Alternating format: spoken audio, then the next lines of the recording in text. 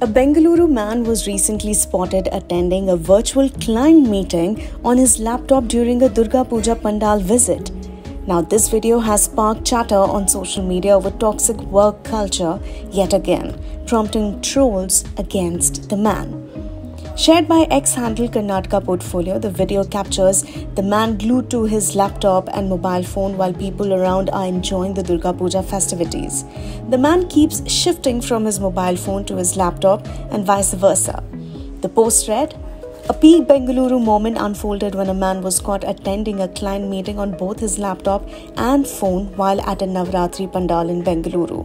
The incident perfectly encapsulates the city's fast-paced work culture, where balancing professional commitments and personal festivities has become the norm."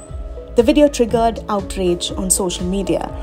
A user wrote, "Stop this nonsense. The company will not think twice before laying off, so keep separate personal and professional time."